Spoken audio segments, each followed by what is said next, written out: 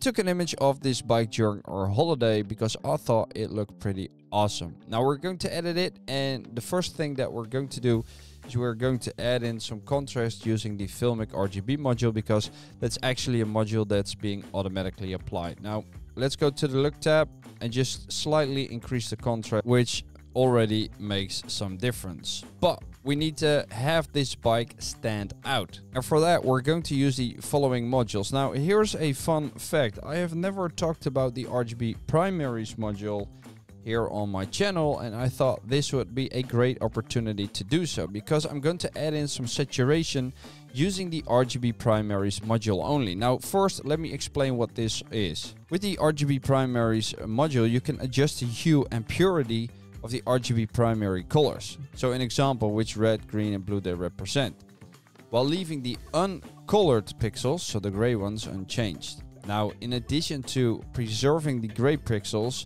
the opacity relationships between the colors are also preserved under this adjustment. So if you increase the purity of, let's say, the blue primary, then the opponent yellow's intensity will increase to balance things out. And then if you twist the blue into the cyan, the opponent yellow is twisted towards orange. So this module is basically a channel mixer, but it just has a different interface. And even though all of these sliders are named red, green and blue, all the adjustments that you're doing are global and will affect the overall colorimetry of the image. So just like the channel mixer does. Now when you apply this before the Filmic RGB or the Sigmoid tone mapping modules, the RGB primers can be used to make small adjustments to colorimetry. But when you apply it after the tone mapping modules, it may be used to apply creative edits such as tinting. That was a mouthful, but I'm going to use this to increase the saturation of this image. So I'm not going to use the color balance RGB module for that. I just wanted to use this. Now what's good to know is that the red hue will shift the reds towards the yellow, which is the positive value. So that's here.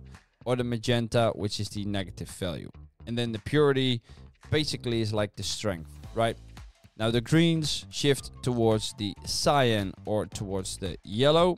And then the blues will shift towards the magenta or towards the cyan. And then with the tint, you can just change the tint overall. So you see here we have the different types of tints in the image. Okay, double click to reset that, and let's add in some saturation. Now I'm going to leave the red hue as is, but I'm going to drag the purity all the way to the right. And you already see the greens and the reds and basically the colors shift, right? Then the green hue, I want to increase the greens of these trees, right? I want to make them a bit stronger. So I'm going to drag this and I'm going to increase the green purity. And you see what happens. So if I decrease it, it kind of gets desaturated. And if I increase them, you see they get more saturation. Now this is too much, and I think this will look fine. Now for the blues, I'm going to do the same thing. I'm going to push them to the magenta slightly and also increase the purity, or basically the strength of that color. And you see what is happening to the trees in the background, right? Now I don't want to overdo it because they will draw the attention away from the bike, but don't worry, we will be changing that in a second. Now that's all we have to do with the RGB Primaries module. And as you can see, we introduced saturation in a very cool and easy way. Now, while I'm editing this video, I do need to remind you that the entire image is being affected, right? So not just the trees and everything, but the bike as well. If you want to prevent that, obviously you would have to create a mask where you can use a parametric mask or a drawn mask or whatever you want, and then basically have everything selected except for the bike. I'm going to teach you how to create a mask in this image in a minute. I've also created dedicated videos on masks, which I'll link up there. Let's continue. Right, let's close this down and move on to the next module. And the next module will be the Tone Equalizer module. And this is where I'm going to get creative, right?